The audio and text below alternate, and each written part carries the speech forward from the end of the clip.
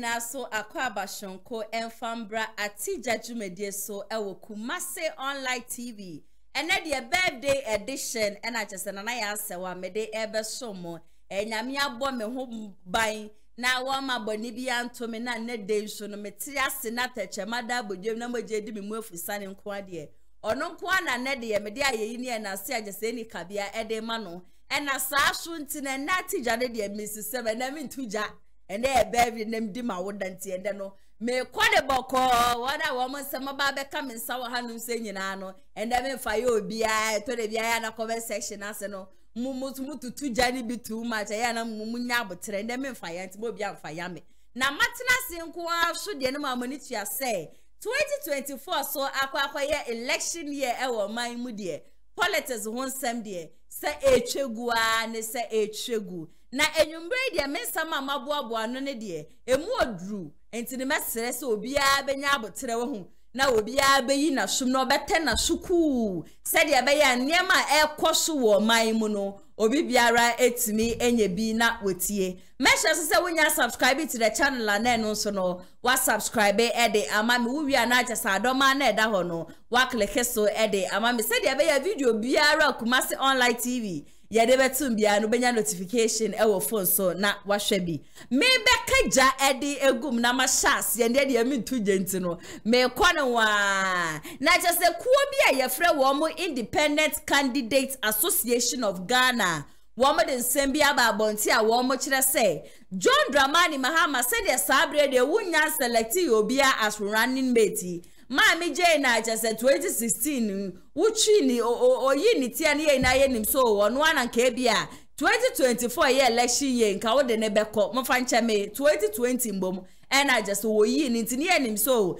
2024 yi de mami ode ono abeko ne so ya hwe ni matekula John Dramani Mahama onya electi obia say nipa no embra meye ne running mate na we na chese kuo ya mebo wo mu di say Independent Candidates Association of Ghana wo mu di aba bonte say Mahama se wo pese wo yi obi as running mate pa dia and na just sabre de wo mu kanfo COP Kofi Boache ede amawe e san say papa we ye police ni retired police personnel and anaju mu do oni memra so chese wonim grassroots no ni mamafo so ni ade wo abo amanfo pen and abepie mu Ashanti region hanum say kra ne a ye nim say Ashanti region ha de ye MP before stronghold na say MDC etumi bo Muhammadin na wo mutumi nya be 50% vote e wa Ashanti region hanum say nkwandia na just 2024 election wo mu betumi awini na COP Kofi Boachi nso de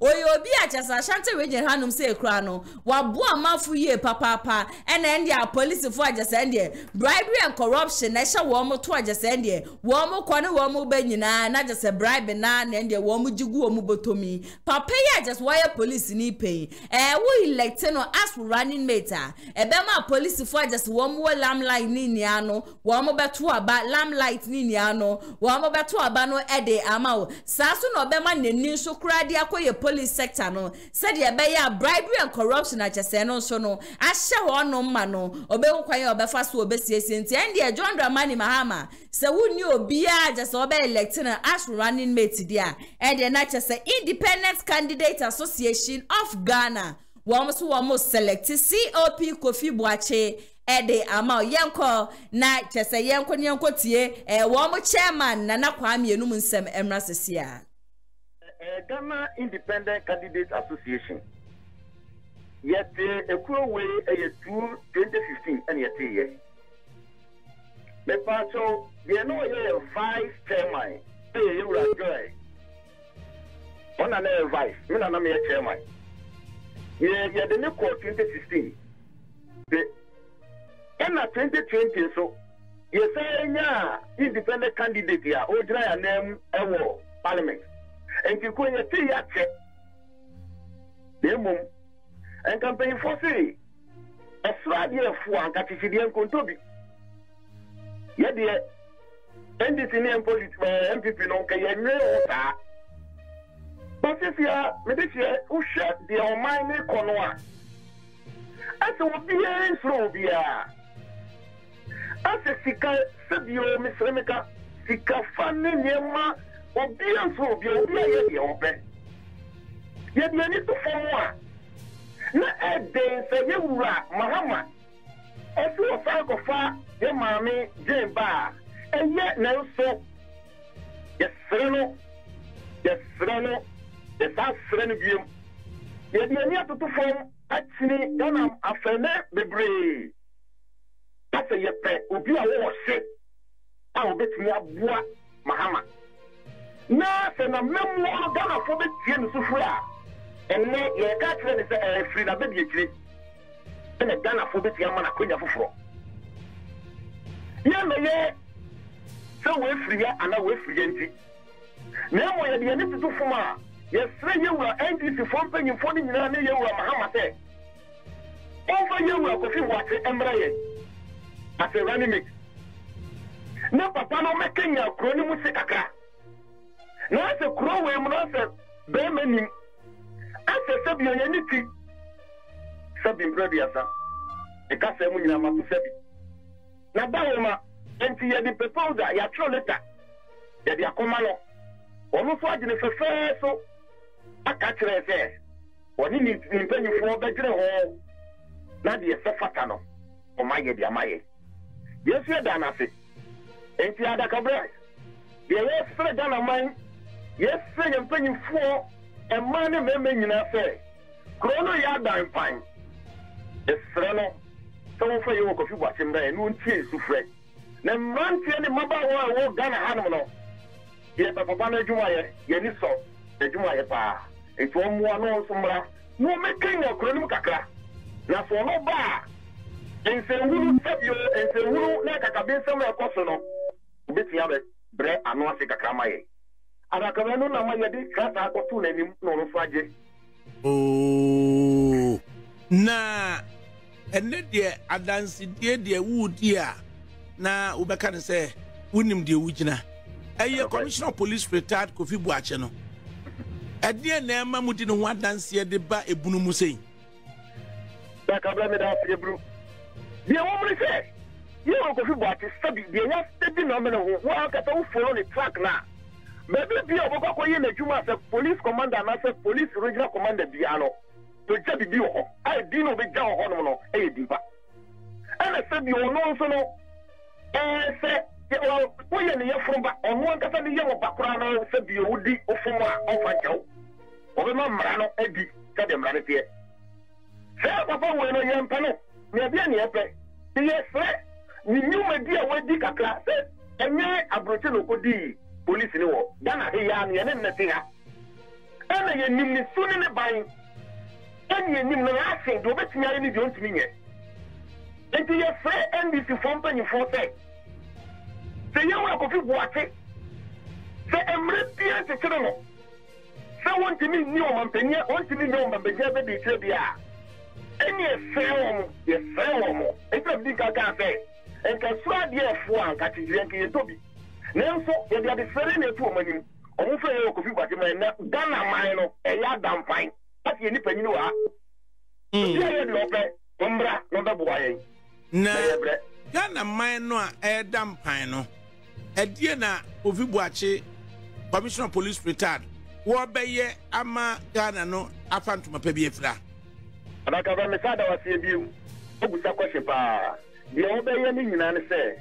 Obe tia na tuma ye yenim sadie baby a fa we fa ye se obetime tia look for dia adedam ana afei so o manya ye wo mu no emra ne kire se oye police no and bo Ghana timamufo no on the boy ye go bai o mo ne hwe ye ni efi ko ne efi bemu nyina no o mo ne hwe so ana emra fu kire se so bi be ye o mampani a ono ne da police fo ni nyina no cancel na no.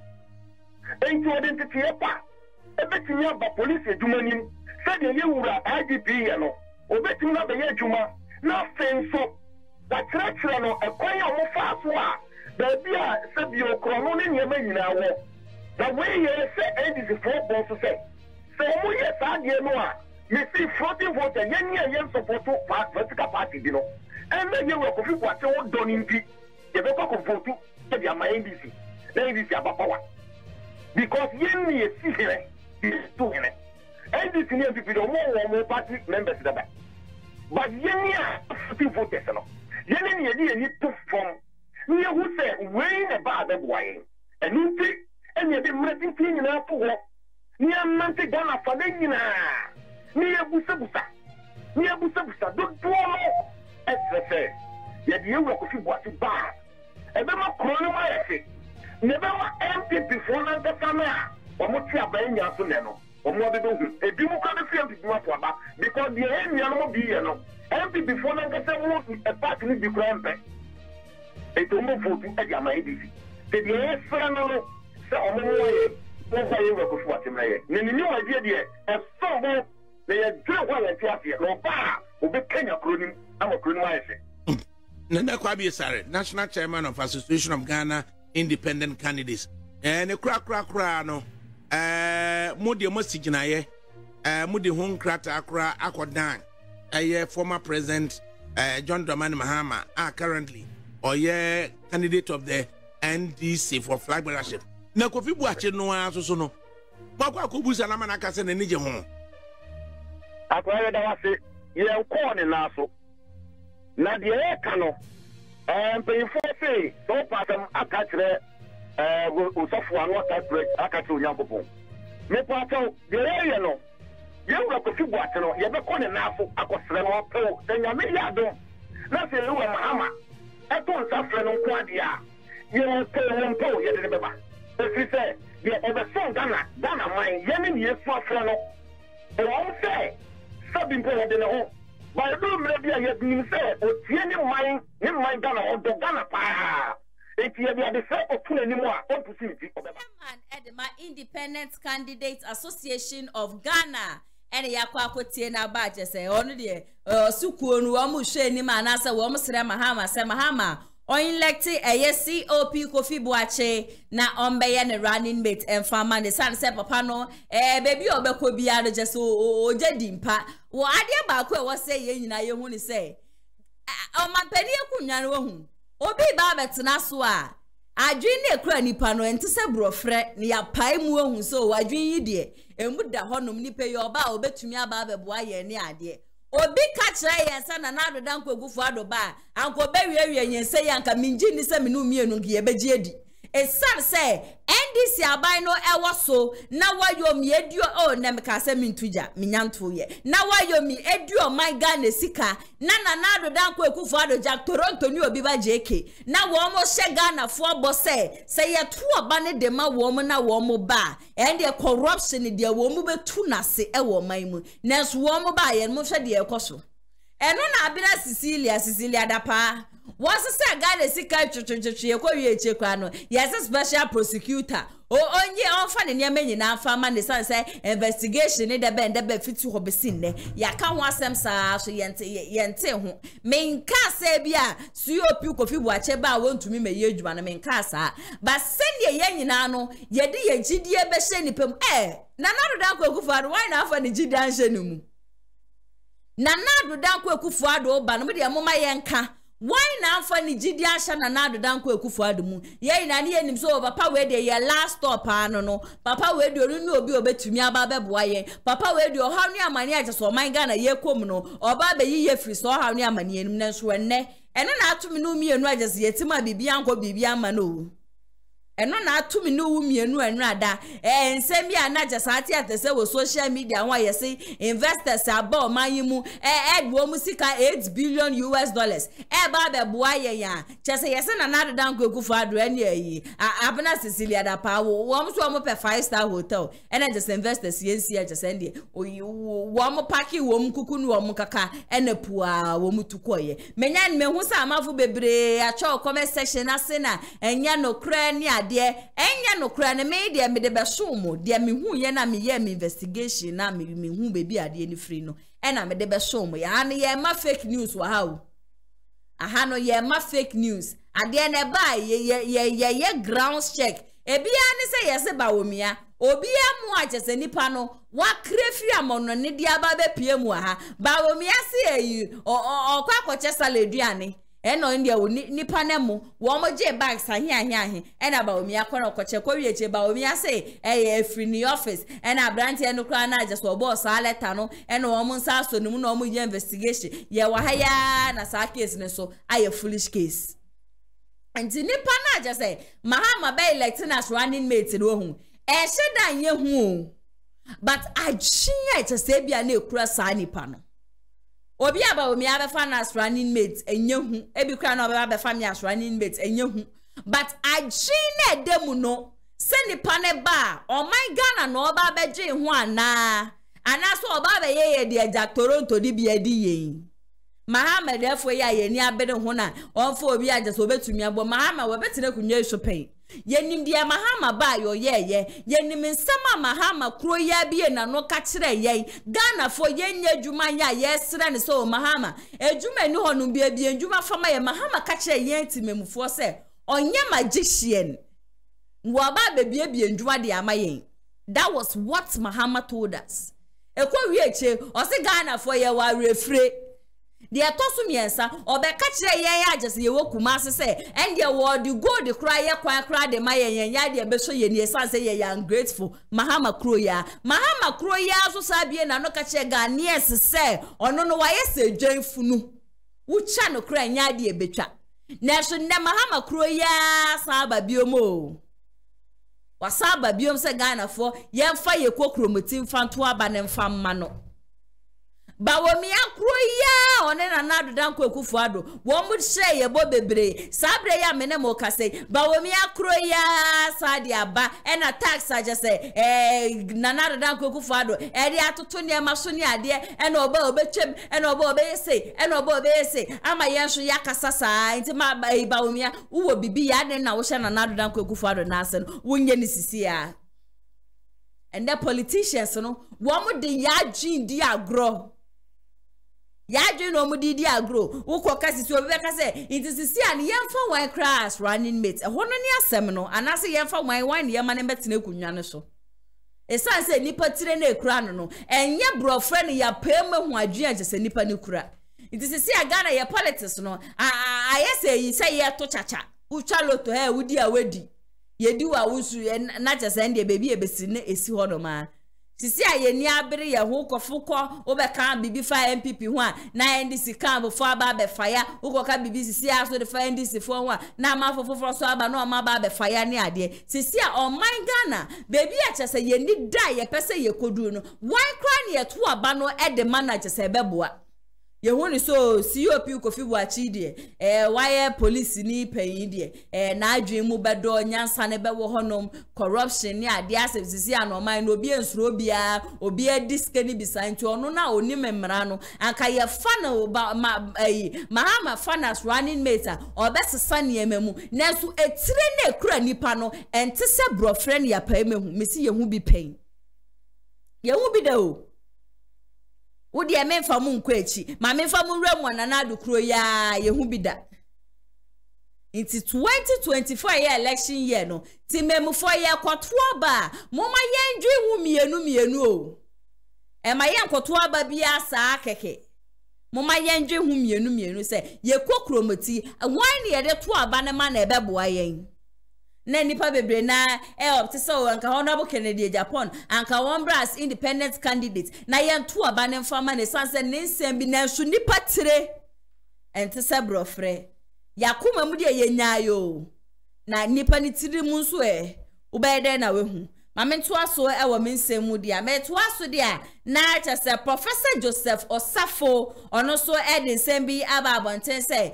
Bawumia dia he is the man Bawumia ni obi aje so betumi aboa wo man Ghana ye papa Bawumia dia bribery and corruption dia no obi aje say dia wo bo bribery and corruption abetumi atagi ni din oyo obi ache say untumi enje ne ho boni imponent and dia was Ghana fo nyina say mama ye man the benefits of the doubt say ne visions ada no de babonten ye to abanema no obese no yade e betumi aboa Ghana fo ye papa inti moma ye nyina no yenye baako na chese 7th December ye fa ye kokromoti no ento aba no emfa ma Bawumia moma yenko na yenkotie ne num nsamem na sesia ma twere bi o ha na ma kyerɛ ase akɔ Fatokasem.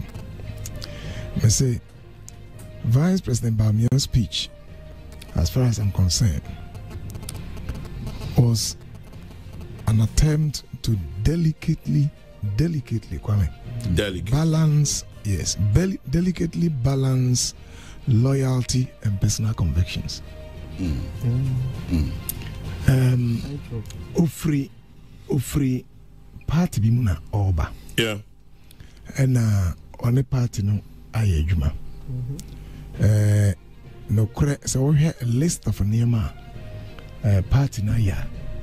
Why dear party no abon homoding. Yet me as a party be by another one she. Ukasa you're not being fair to that political party. Sabi you be a metana so aka no so na manoko. Enti then obehunu say or build the vision. We're speaking carefully. Or build the vision based on the achievements of the party. And to be say, or can't yama or moye, nefe or no, at the vision at the aba. Naturally say, on one hand, he's been part of a system. And the loyalty, no, and they say, Obon Humodin say, Obu, and then the PBA also a yedima party, no, obey. In that speech, no, also ordinary. At the same time, he also has personal convictions. But to be fair to Bawumia, you cannot ask Bawumia to openly say yeah. And Nana Ususu onion. No, to be fair to Bawumia, it's not easy. It's not easy. That balance between loyalty and personal convictions, no, and easy cry. And the reason is that the reason is that, Kwame, if you have been part of a system, the real challenge is, in fact, is that you are sharing in their glory and their liabilities. Yes. And the ending, but the speech attempted to balance that. And to say, Waka, Neoma, part in ne pay by the challenges by ne the oba on also obey. And the Mimi who say, Nana, as a view of her uncle here, they can discuss that in camera. Now, the no one. When we say baby, when you are part of a system like this, now,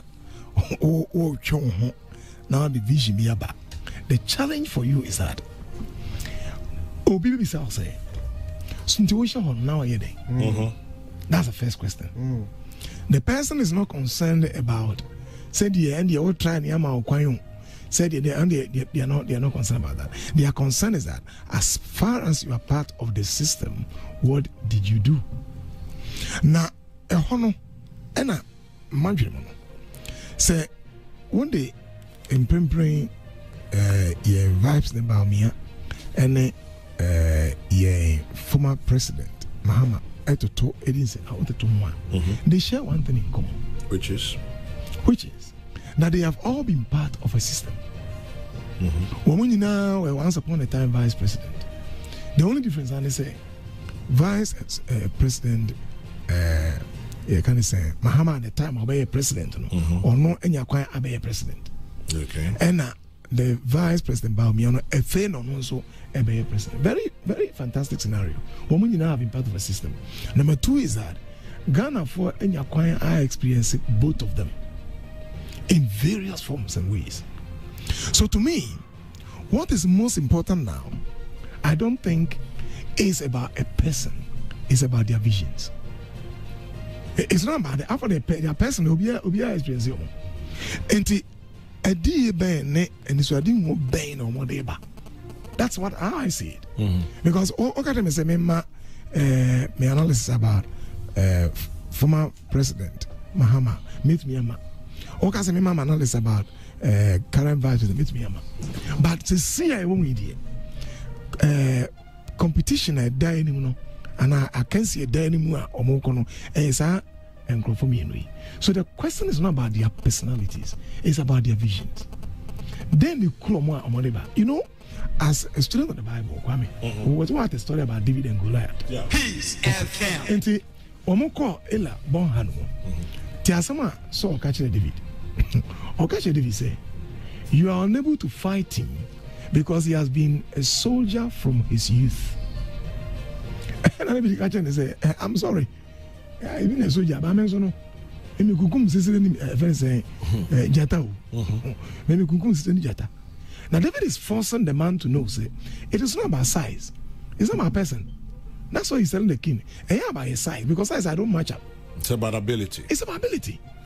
So he told the guy that, look, I have killed this, I have killed that. So I think that to be fair to both of them, or be able to be a contestant as a president in this country, say, oh, dear, what it takes to be a president, to be a contestant.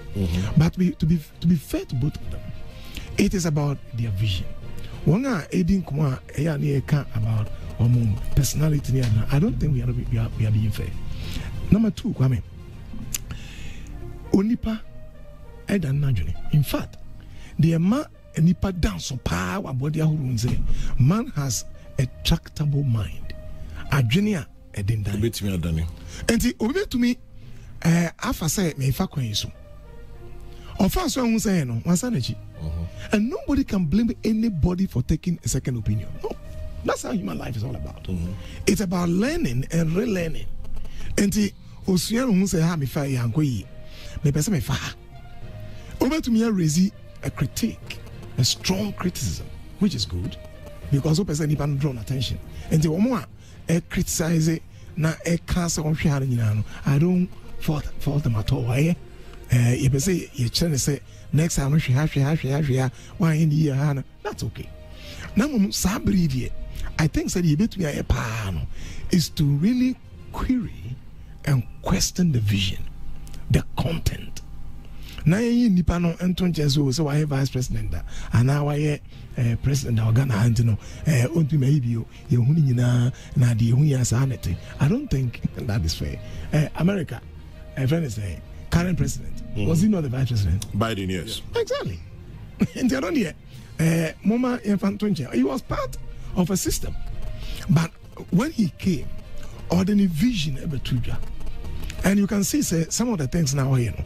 Yes, Republican. It follow generally the Republican ethos, but they be one Democrats. Sorry, the Democrats ethos. But they be one you can see Biden and in the vision and in the oil. And you know, I think say Sam is slightly different from what he did. Exactly. That's the point I'm making. No, even if it's very different or is slightly different, the point is that you will have the traces of the ethos of the Democrat in their oil, but you can see the color of Biden. And you know, people can change their mind. Minimum say Vice President Bawumia,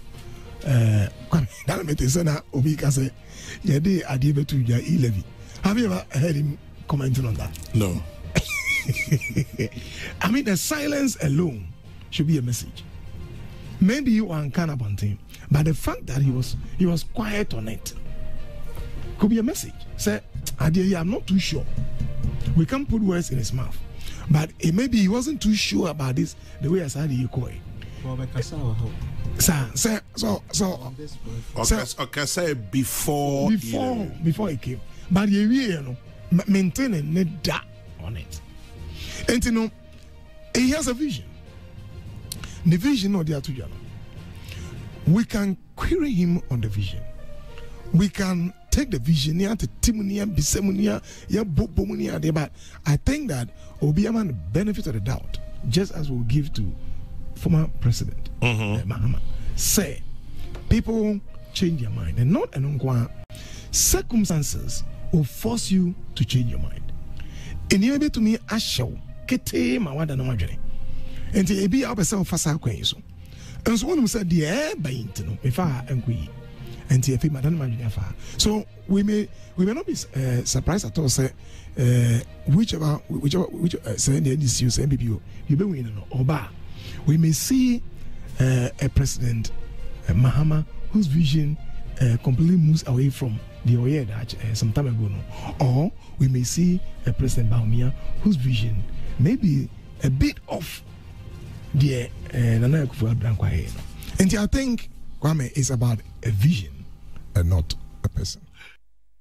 Joseph Osafo edi akwa kwotie na ba nti utie ne num kasa de na aja say Bawumia we should give him benefit of the doubt ne nsema aja say ye to aba no de man na say Ghana for mu no mobo na mama mukokromoti no ekasa de man aja say de oba o my Ghana as president de obeba be ye ede amaye no eno ena papa we eche say ye show obi to say Mahama kwa de me so we di assemblyman da ofri assemblyman no ena obedi MP and obey vice, and obey president, and our call a opposition. Sabre ya menemo kase, or say Jiremugidi say yanto aban famano. Into require the oppositions in ano, where did be the hair or ya assemblyman you bet to me I diama Ghana for, baby I would do when you crow monum no be who do bet to me I. Obey MP nation no be who do bet to me I. Obey vice cried and ne boss says you'll be so a mate on your driver, Jordan driver no. Nay atamos a free manager send ye. Ye man a better now so for 2 years. Or better now so for 2 years and on was our contest yen and the first term no or to me a really ye. Now o really yen ye would do na bedi one dance ye crass or no when the crown stand me mate the driver say me what can be paying. And a ye man so ye man a chance so would ye brabaje. Now also policy and I said there also which I said we near over no. Now you friend to abandon farm out. Until I day and I just send you do Bawumia kwa dear swa or China na wunanadu I say or China nadu I say. On one case musu and vision and a professor H said the vision a cray as anti base cray. And the muyo po bibia a clay into no Ghana for no mama the benefit of the doubt. Now on the 7th of December, Mama Mukokromotino, Mama no enkasa enfa emano. It's hard to say Mahama the same opportunity and obetcha you bet to me dia into the amount so opportunity no betcha body bia name. But I never want to say sometimes I feel say Bawumia deserves see a man other opportunity. Now on to me no there's a one term cry. Na ombeye di obetimi aye etan say Bawumia no hu say wotie ni policies are just was you wini or de beba na hu ne say enye nne asem oye bibia daache no ebetimi abo o man Ghana ono ne ndwen ye nda ho say bia obi onye aduane nde ya ode ne samienu yina abedi na asande che na wanya bia not ho but eba ne Bawumia de na wo dwen daache no that your person my Ghana be say so you as time goes on and finish no I am very sure say Ghana card there just abe one day no we would appreciate him so much as okopie mu amanonia ade e wo ho no ade ntina ye mayi mu nko ade ye hu ne say ye kabo ni ade and also I feel so my na ye home no e kom ni kunipa into uba na be your digitalization eno na ema Ghana fo ni mududu me na bi otie kura bi ase no ono obede hu digitalization me na bi a ono no osole anopa okọ efuom wa akọ do menkan ase akọ akọdwutwa brode de ekotu banchi ni ade aba bi uka digitalization na onti ase but ye na ye ti ase ni de ye nim say ade Bawumia kire se wo ba wo beba abaye no eye dachi asem na ye ade abetumi aboa ye but me bisa say wo Ghanaians even give him the chance say ombra na just end e baby obi ba Jack Toronto odi besi no ombra no mbeto aso fama ya na ena Mahama kro ya wo no the same speech waka bi pen no edu obi foforo so dia wa sha say twetwe ni pan say Ghanaians shouldn't listen to him na oni asembia kan also politicians na kasa no to de bia ya na mo kasa too much mo kasa dodo mo kasa no eno na edu mbre bia ma yen Ghanaians na yen de yen ni arefre no ye reflected back to mo kasa mo words aya na mo di tudwa no esa say Bawumia and when the fundamentals are weak the exchange has to expose itself ni ade Bawumia ye ma opposition then also be ye won mo pe position na mo be kasa ye dede sa ye de ma mo na mo de 6 ada na ye 9 afi mo ko wi na mo pre aba bi ma na atomo ne nsafo fro keka ebusu na me kwaso akai mo wani jijumedie hu na opesa obeso ya sia na mani 0550 623377 and 0557036109 baby a wo bi a wo man mu wo man wudro mu e bia na baby a wo no frɛ na mba eno an se wa ye ne +233 na just send your way 0 na di kai no every honom wo send a message on WhatsApp a ye be hu send ye o frɛ ye normal call so a enu se but when di dwumadi ho na pese obeso yase a de nya ne se numbers 2 na mabobo e de ama no be send ye normal message and say bia wo be frɛ ye na oni ye atwetwe ho enkomo na nado dan kwa ekufu ado ne reshuffle ho nsensami e na chese sabre de mede esom na ye na nado dan kwa ekufu ado ne reshuffle eye ukopie mu e wo Boase West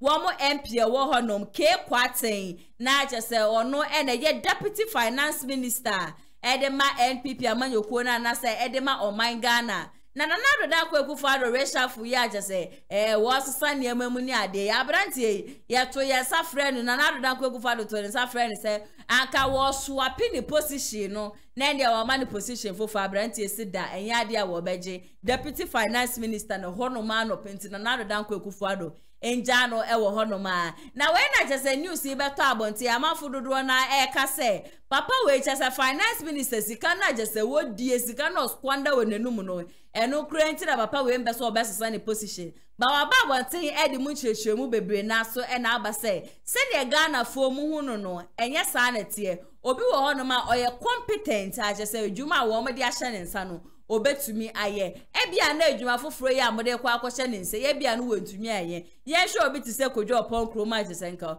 oye information minister sabre ya amede mo kase na na dan kwa ekufu ado reshuffle ye ode na kwa akwhye aseso bu achi post na ye bisa ye ho kra se abranti ekura no estate duduo sen na wasi a na dan kwa ekufu ado ama ne position ya jese na nado dan kwa ekufu ado kwa dia ma no e ya ade a wo betumi aya na enti kwaten de wa cheche nsem ne mu bebre osi o sade we kura no na ye kukuo masem ye ono na nado dan kwa ekufu ado ne di sankomo no oni me kwan ya jese information we kura no e fa so e ba abonti na obi ma bibi na sa osi o mi de de wo de ma me ne mani nji ho ato ono ne de na nka boni biara eni ho moma yenko na yenkotie ne no mu nsem emra sesia quick one before siebeko yanko de no so no ya mpasa onpele kufuado to nsa frao ne second administration say enka bra besom ewo na ban mu ema u decline sa offer no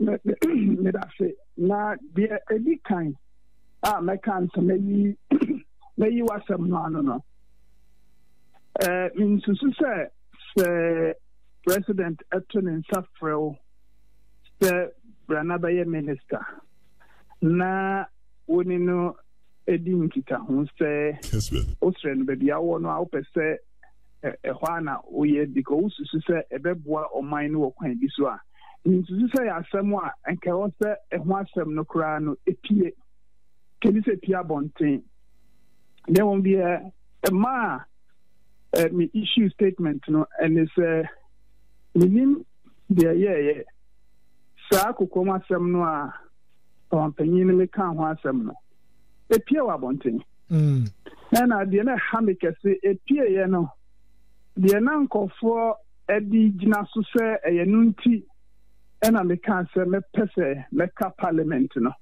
na enye no kore okay na ka bi to se ase wudi ya obi ana se ususu se aban no enkoyi okwan bi so ntum pese o de okohwemi anya no kora okwan bi aso eno ntina fata se me issue statement we na me kirem de ntia de omampanyi de dime no mentimi anya ne sanya openo now de ntia the year no be mam yakonya akonya ano TTM akonya ho honorable akonya ho one what we say 2021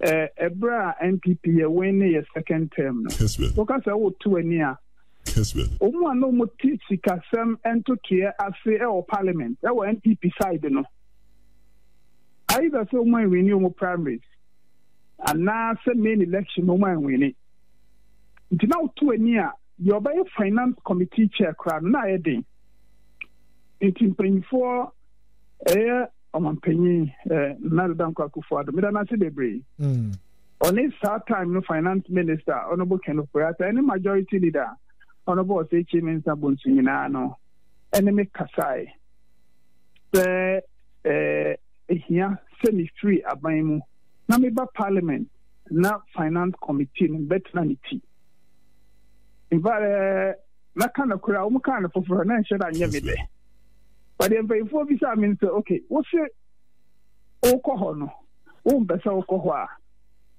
tutuani na kire ye obi a ye de no ko ho a ebeboa na mienu mi na otuani a obie mi ho a na obetimi aye adwuma no senia efata no ntina che se tia na so timpanyimfo ase the core parliament jumadi aye di wo ho no ehu hia pi eboa aban no MPP aban no wo kwan pi so ebi se adwuma kese ekoso wa aban mu nyina no e wo se ba parliament na yefo aso e ba parliament a ehu kitahudie se ebia yenyanum dom kuma akra no e ka asembi se nya no kra se obekirechim ehu adwuma no ye adwuma ehia abuche ene ehia obi ote ensem no asiye enya no nkwan international community nyina no many finance committee bi ebi o many aban be din kita ho a omu person mo ba no betie finance committee yadwene inti development partners investors nyina no ene sheda ne finance committee be din kita ho nti eho dwumadie no yadwuma hu hia pa na how ni yan kasa kesinti no nkofo hu ti de mi susu ni say adwuma ye fi ase o finance committee for this parliament no is mi susu say beboa o man no say ye de beko awieye eno le di kanti a na me ba be ye minister mi susu say emwa o man no ena de tosu mi no ye mu bia ye wo MPP mo ye wa adwene bi say ene wutie Ghana for dodo no ano a yen amanyofo no omu nia wehemu ye mu papa omu ni gidie we mu omu adwene ye omu se omu to aban man ya yekopa ye ho atoto enioma afe enu nti ene ngofo piko tia taxa no mu nyinyi de obetia tax no bie na no ka semfa amanyofo ho a eda di pefe se areshemu a Ghana dishie ewo yen politician mu no eso tia na eti mimi eno le di kai na de to so mienu o se ewiase nyina aden ama yen so Ghana amoche ni bia ka yen okay eno kire se ewo se ye koye nimu no especially ye sika ntoto ye no ye tutu no ekwan a eya foforo kura ye kasi ye de dadada de na etinemu a ye kuro wa hwa ebaba ye tiri so ehia se yan amanyofo en we kura no ye ka ye nhyira nkan na na do aban na MPP ye ka fra MPP ndisi ya amanyofo nyina ekwan a ye fa so ye politics ni ekwan ye fa so ne Ghana fo di nkita ho no e wo se ye system na Ghana fo nya abotoye mo se ene ye to abama ye mpanyimfo a omu ye adwuma ma ye na ye nso yetumi ayere Ghana fo so omu nso nye o mafam de na Ghana mfa ne ntoma pamfira sa enema mienu amabobo so yi deficit ewo political class means ene ewiase aye dinti ye economic management strategies as a country no ekwa ye fa so ye sika ntoto ye MPP aban ko aban abensin ko nyina no misusu so se yesesem we ye neoma misusu se MPP Yako 2024 elections we leave this discussion. Yes, man.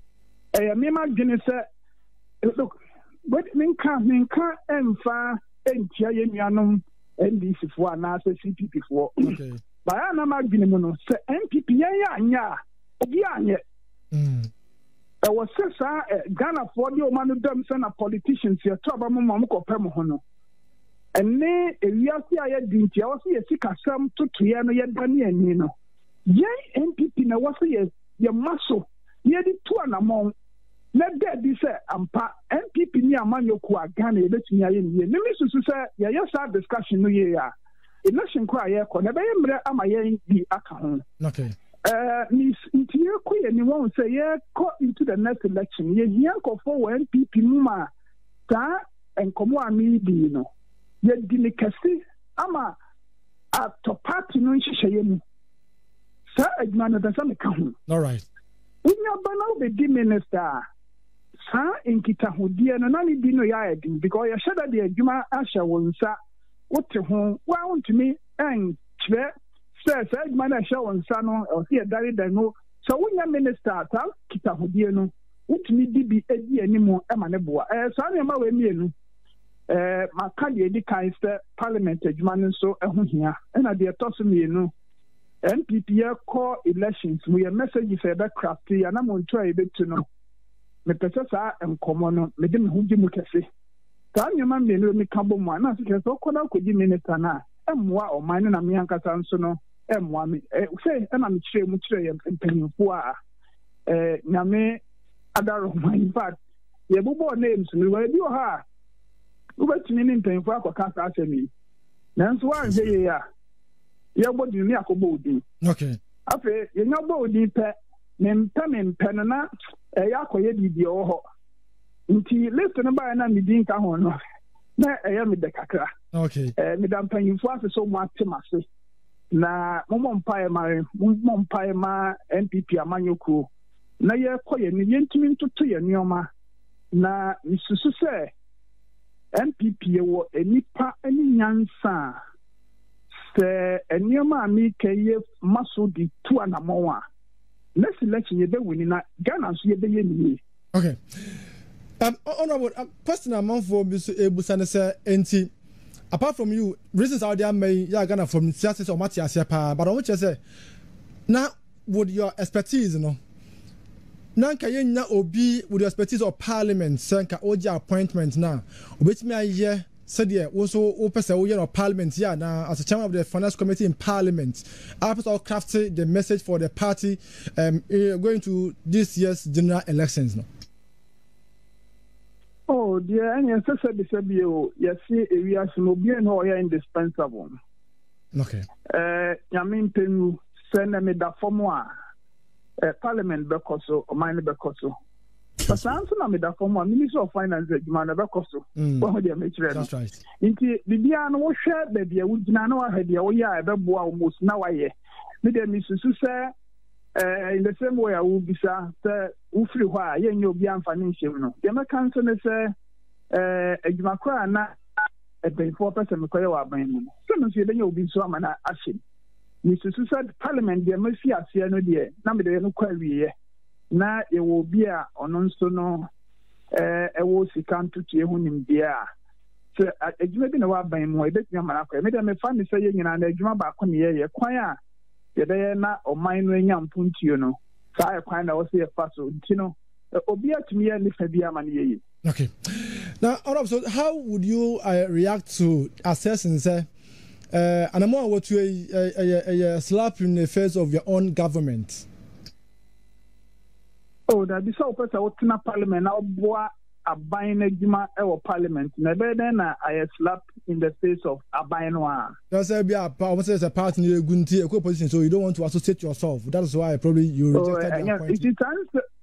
It some way crana the tia na me dainty Mammy issue statement and come and some buy no coming come with them. Yes, ma'am. Germany paying for couldn't come coming with them. But in your told you say then meaning be free to get the mammy na missing somuno. Now go for a cancer a buying who say and your man call you but don't go for your man call you. There must have some economical 1 year. Together there, me who reason in here.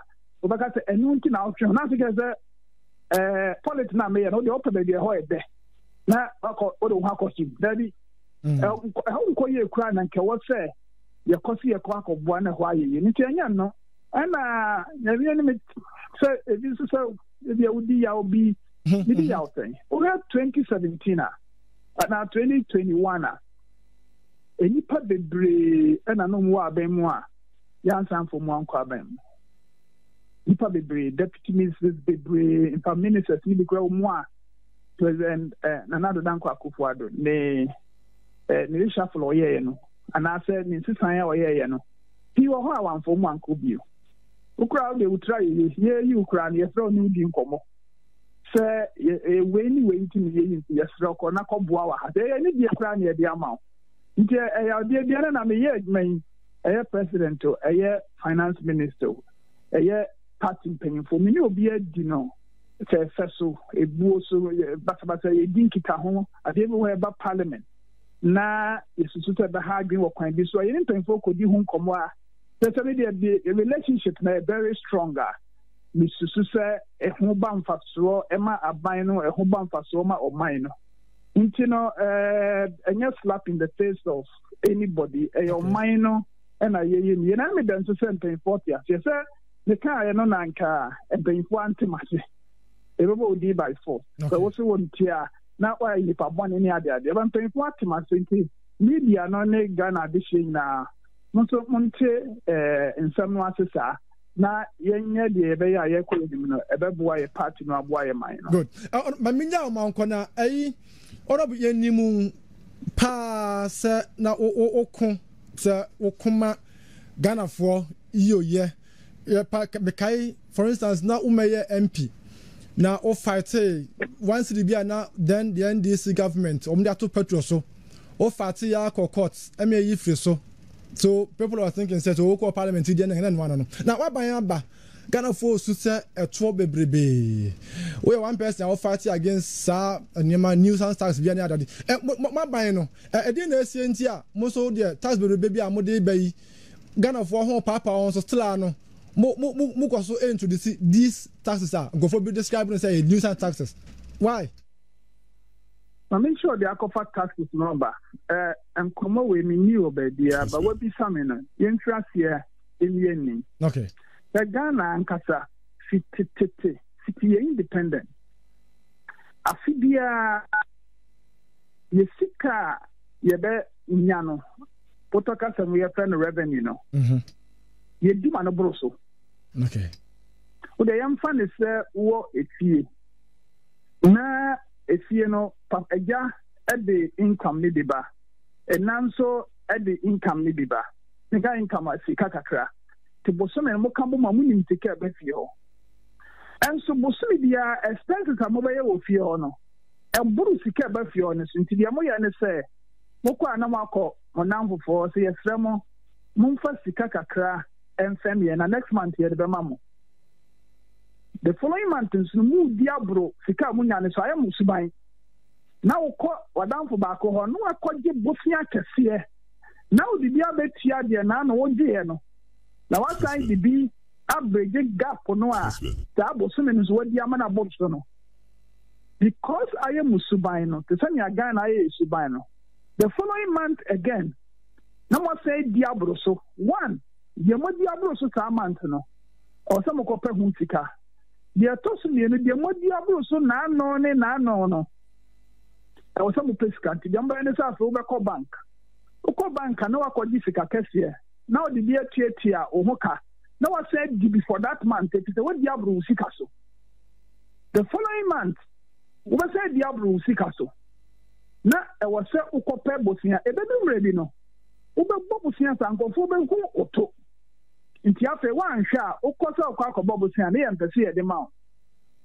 Now edu sabre no a one say ya mu fie no ebegija anything e mu bi ya kase da bi Ghana say say ya gina na sa na ya man no piti kwaren kuma pen so okay afibia ya duburu sika ya nya so me abobosia na ya abobosia na afa edu stage bi na omo bi sika FM ye no omo say da bi am fe sika am bi o Ghana sisi ya ye sik kanu a enu aye ha ne IMF nyona ya kwa no ya tukire nyina akire no eno no okay intino Mr. Atwonim ya muchi ya na afe omwa ombabua ya IMF no ne ade no ombabua ya samo ya mo asesi ya wanga mukuru mbeji jama be kakra sika mo de beto fuel kra no nya afe na uko fuel station na kim tententen ufi kejetia ebia uko egiso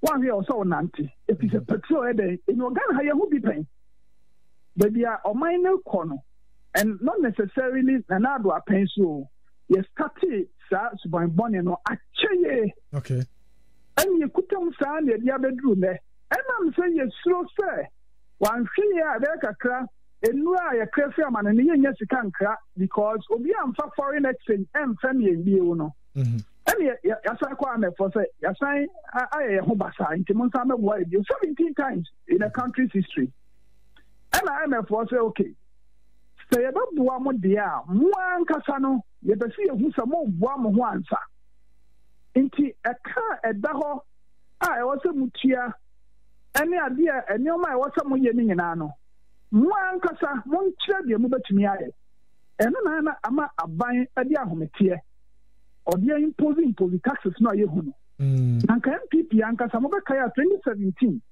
ya ba no de ka ene se yam peto eto de kase ya pese eto ne ya kakra bi ma ye twitwa eto ne pii mu de nti a yentumi enkuta no mu a ena ko hia se eto no a ne de ba no ne se ya ye ho kyire yan ya ye ko IMF eka fiti enkuma pensuma ya bra gu ho na no IMF wongo so mu tan etika bio no a ya afi achopa ne ye kopa no ebo mu ka kyire yan se mo anya bibia ma ye hu se mo ankasa mo boa mo ho a ye de ya mo amo ene mu kro ne benya gija and look mama sima ba ko pe na informa no nti okay that your countries dia utumi umani tumi gija na fe aposi kwa kra no untumi nti o mo kanti no so nam kromu a obi so mu ejojo free edu ha ya sem my failed state okay so Ghana ya nhwe ni antoto ye nyoma ya antoto ye suban a ebi na beba ye man so nti ne tofa we na apushi aban ni de sa na mi hu no okay na ama taxes ha say NPP aban NDC aban CPP aban the economic management culture atna ha city independence say afibia ye di bro ye sikaso na ye di bro so aye de bofia ene he ho no I think recent events actually say that agene no wo di two three mu a wo my best say the bedroom maybe no na sustain no a eno ubisa eno na de eto no aba no but dem de be twato in somuni mbe we de sima ba akopɛ okay ekwanam de you know min so sie ne say ansana yentimi tackle sa de we no yen amanyofo ho e wo say ye lead by example e wo say yen amanyofo ye strategy to anamo a Ghana fo nya be hu say afa de o man ye nya ye nya abre was said, imagine the number of members of parliament, Crown, Ghana was a okay. I was seeing major reforms. The number of ministers are buying to me appoint you, Mono. I was saying, you pagan, so won't me appoint you a certain limit. I was saying, acquaint you are buying and paying for me. I make a one. Yes, I'm in Westry. Parliament, you can't hope. Okay. Yeah, too quiet. Yeah, conference way name. And you ma ya among government expenditure cost rate here say Yakoba Bosiano. Sani man o say jai. Say jai a mimi susu say jai. Na fe ye ma ye ni brese. Ye mai we ye be ni ye ya. E ma ye kwa ko jiri Ghana for say muntia motio de wo ye we ye ma wonya. Ya jiri Ghana for no my way aye ye. Na we me car again. Nenka ma aban we fi say parliament.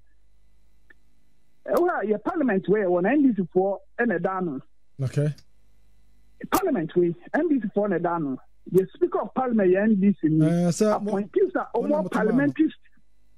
You know, I make a of what say discussions when I hear MPP NDC as a more.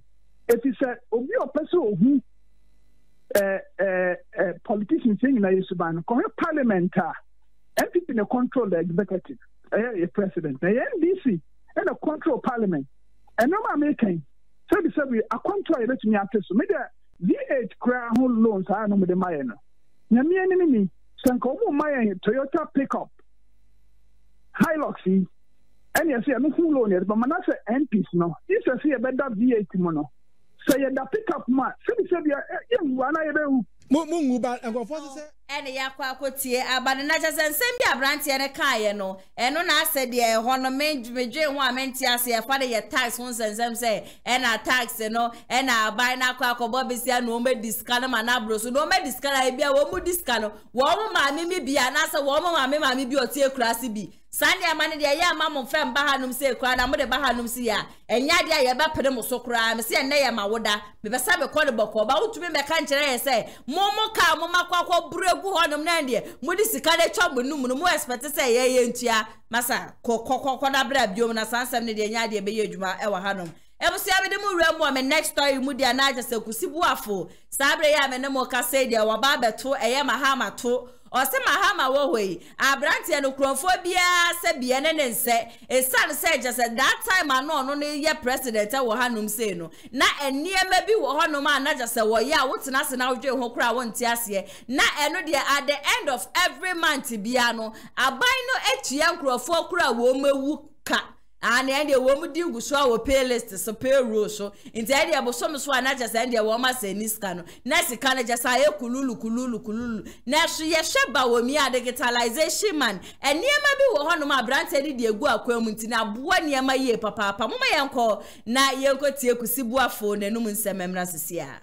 A lot I've read through and I've heard a lot also about people talking about Vice President vision. In fact, it is a very great vision for which a lot of people have read. People sleep. He has it by his bedside. And dream over them over and over and over. You know, in my position, I also know the nature of Ghana and the nature of Ghana now. Ghana is going through a great paradigm shift. A great paradigm shift. And I believe the Vice President as a candidate for MPP represents that paradigm shift. We want to change from the old to the new. Yeah, he said it was a choice between the past and the future. Past and future.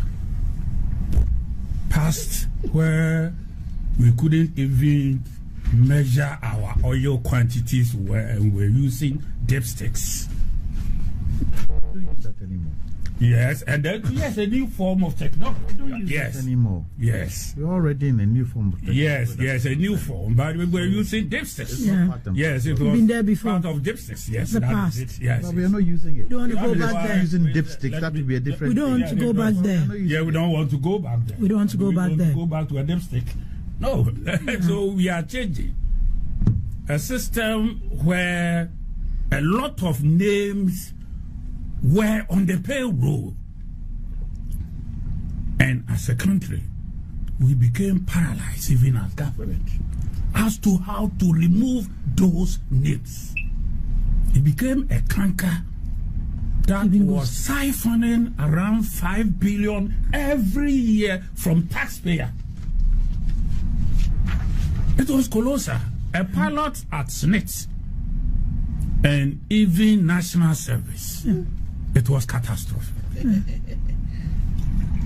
People who had died long ago were still receiving benefits. If you look at Auditor General report and you look at over the years, year upon year, when you read ghost names, people who were paid, you know, but they were considered non-existent, you know, if you ask. So why were they paid? We need to change from that, and that will save us a lot. That will save us. So the taxpayer was all the time paying this. In fact, it is the taxpayer who was paying the ghost. Exactly. The taxpayer. Like putting water in a basket. Yes. Without showing any resource. We need a system that you do the payroll audit. So the real time we know you exist. And we will not pay you. And that is why, per the exercise that we did and what we are putting in place, we are saying that by 5th of March, those who believe that they should be paid should show themselves up. Verification. A net has been thrown. And if you are not very careful and you are out of the net, you'll be classified as a ghost. So he is fighting that. What about our gold reserves? An initiative that we realize has brought results. Ghana gold reserves since independence was 8.7 tons. Since from independence up to this time, how many years? Over 60 years. Within the last 1 year, what is the state of our gold reserves? An initiative of the Vice President. It is, yes, it is 26 tons now. From 8.7 to 26 now. It is verifiable. Yeah. It is verifiable. This is a figure we can't run away from. You can verify it and see for yourself. So if the previous governments had done that, the idea the Vice President brought, what would be the state of Ghana gold reserve and, for that matter, our foreign reserves in general? Countries use gold to build foreign reserves. Our foreign reserves should not be reading the figure we are seeing by now. So we need a change. A system where we will continuously build our reserves and change for the better. This is the situation now. National identification, he talked about it. 2016, from 2007 to 2016, a period of about 20 years or so, national ID registration was only 900,000. Now it is 17 million. What is the percentage increase here? Why do we need the national identification? We need it for a good purpose.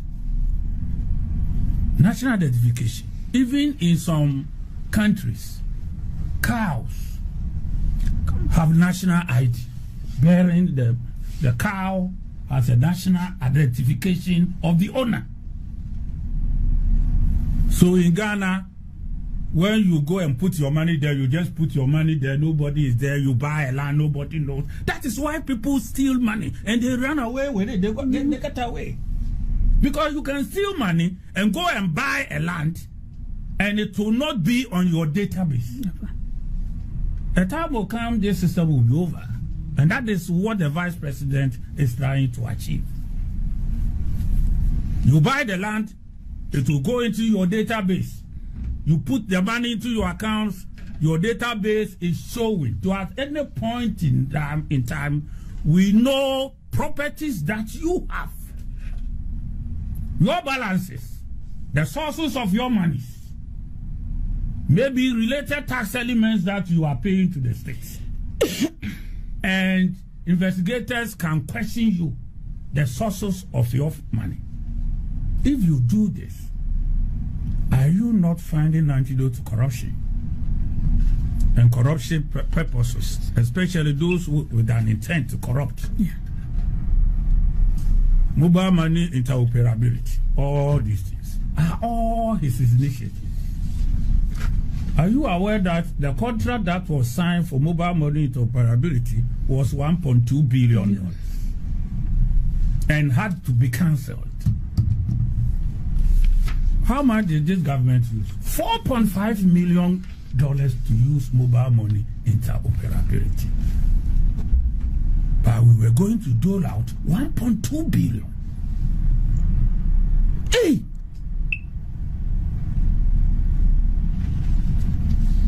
All these things the Vice President played a significant role. And he showed it. The number of mobile money interoperability transactions from 78 billion, 78.5 billion around 2016, Ghana cedis around 2016, to 1.9 trillion. Look at the volume of mobile money transactions, the increase in the volume of mobile money transactions.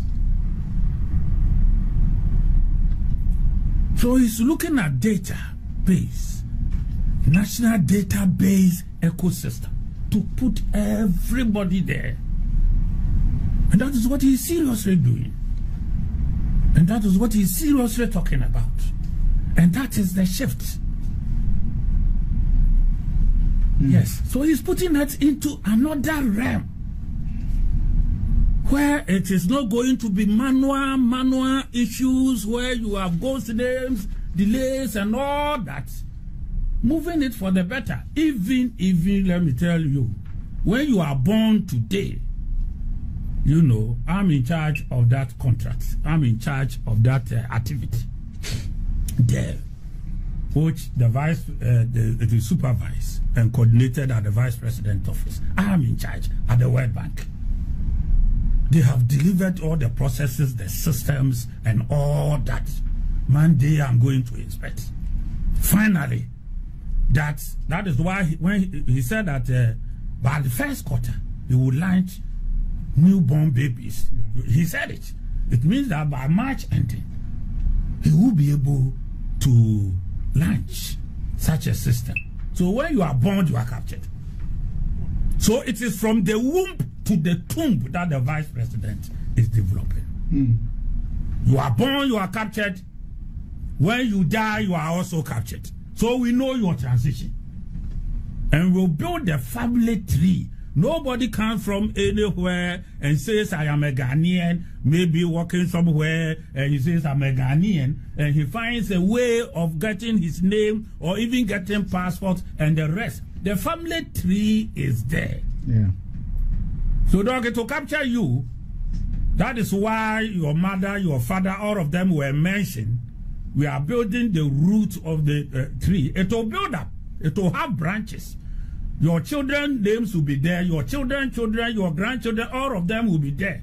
So if somebody comes and mentions your name, even when we know, maybe it will happen to anybody, what will even leave you to your maker, it will be known under the system.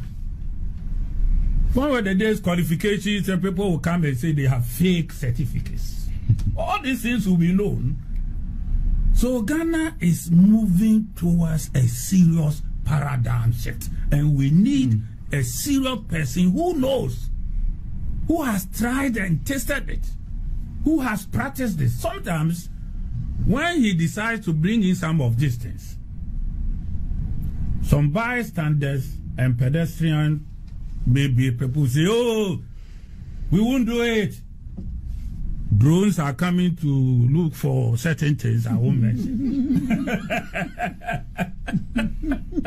You see, when words are changing and leaving some people behind, instead of learning and be following, you know, they laugh about it. Before they become aware, it has catch up with them.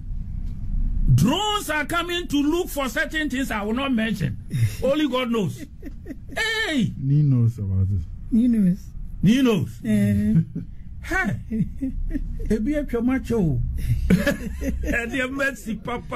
Things have really happened.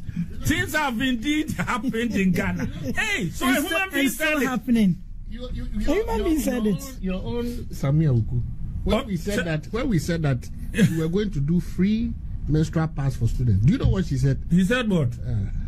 Find out. He said what? So we had a policy initiative to ensure that our young girls in school will get the menstrual pass. For free. Did you implement it? No, for free. Did you implement it? You know what your party said? Did you implement it? We're going to use it for ritual purposes. Did you implement it? Was it implemented? Then if you didn't implement it, then that was what you were going to use it for. Now why don't you implement it and see whether it will be looked So we can all agree. Yes. We can all agree that. Yes. Politicize some of these. Yeah. No, I'm not mentioning Samuel. I'm talking about what Dr. Mahmoud Babia is doing. Okay. I'm not discussing Samuel. Exactly. I'm not discussing him.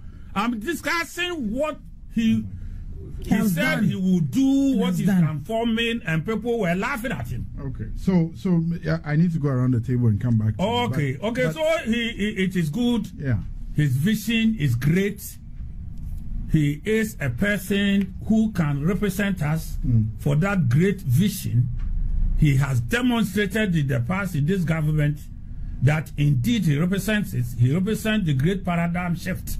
Since he came on board, professionally, intellectually, he has distinguished himself. Governance too, he has distinguished himself. Now he is the flag bearer. and he is carrying the party forward.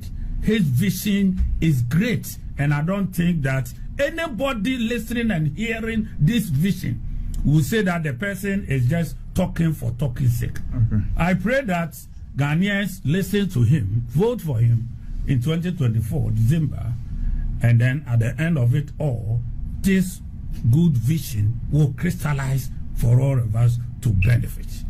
I tell you honestly, to Ghanaians that, and then to our listeners, that political parties' manifestos are usually used for election purposes. When you form government, you need to bring all your promises, everything, under a development, under NDPC, under the National Integrated Social and Economic Development Policies. That document is what is used to govern a country. You need to present it. The president has launches, it is there.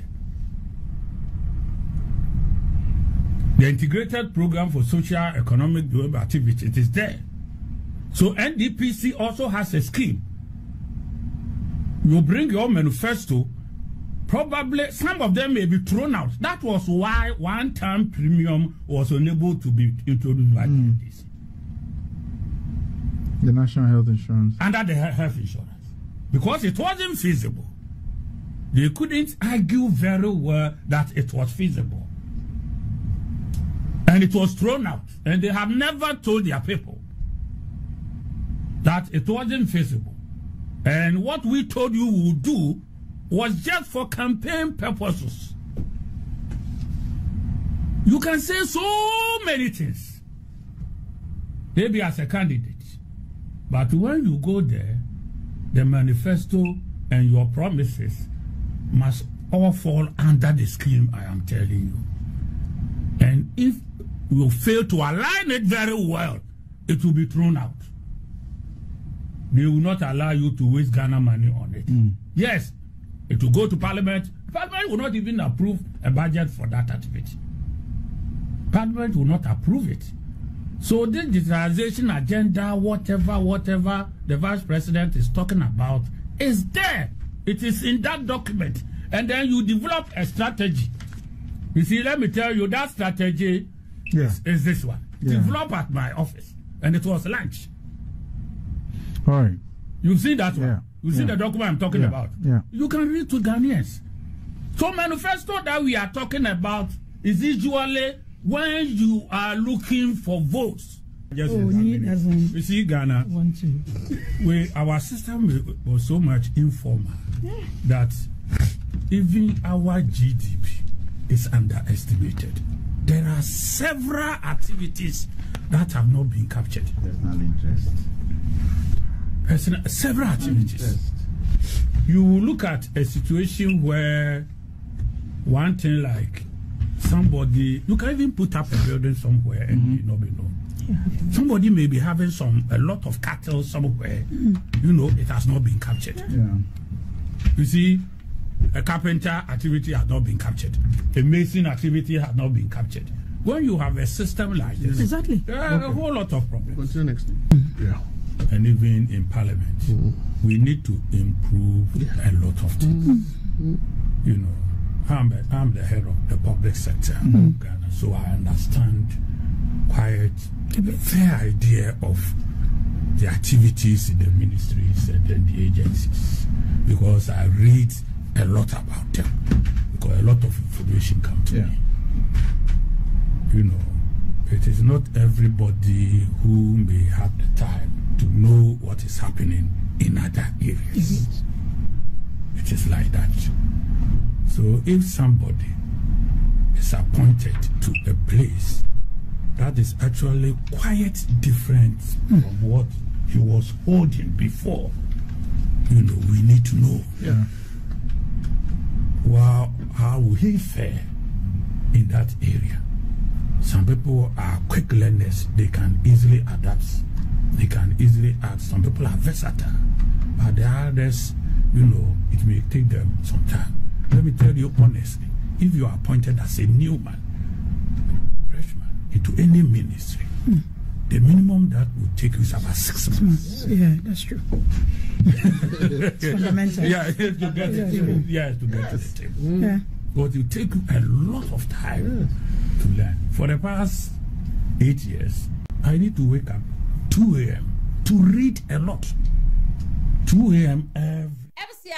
So any aquatia balintutia. Na chese kusi boafo de wo kanfo eyaba omia de amagana fo nyina se mun hwe division mun tie division aga so de aba abontero bibia de mu yopo na mon fento aba no emfa ma no na on de obi a chese de bad digitalization ni ade a oba obetumi aba abeboa o my Ghana ye papa ye hwe kane no na ka bia be se wo renew passport kra na I just send you a crabby asia wo pe car ni ade kra na be kwa kopie mu ankramantemu eno so kra no kwa laya wo be di so ni ade no kwa ne nan yasam ketoa eto de bi so kra ye mfa ne bank ho nsensemi wo ska kakra bi na abesa wo de kwoto banka bank be bi e be ya no pa 8:30 wo be kwa kopie mu ho no na de se nipa just wo ma bodom pem wo ho no no na eno so e asa na wo ba be gya wadwuma ho no ni ade na so e namba wo mi ada roma ende wo fie na wo sika e wo mobile money mu a eno ane send e wa transfer sika na fi mobile money mu